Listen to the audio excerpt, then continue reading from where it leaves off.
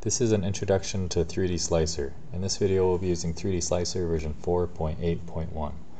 To begin, we're going to load in an MRI, and you can do that by clicking the Load Data button in the Welcome menu or clicking the Load Data button up in this taskbar. Choose a file to add. In this case we're going to use this single Nifty file.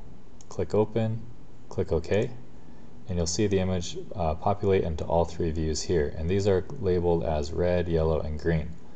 To zoom in and out, you can use the right mouse button and move up and down. To pan, you can use the middle mouse button and move it around, and then to change the brightness you can use the left mouse button up and down, and to change contrast you can use the left mouse button and move left and right. This fourth window over here is the 3D viewer window. To make these slices visible in this window, we can hover over the pin here and then click this eyeball. You see that this slice is now visible in the 3D viewer window. To link all three views, you can click this chain here. Now they're all linked, and when I turn this eyeball off, they'll all turn off. When I turn it back on, they'll all turn on. You can now see all three views in 3D space.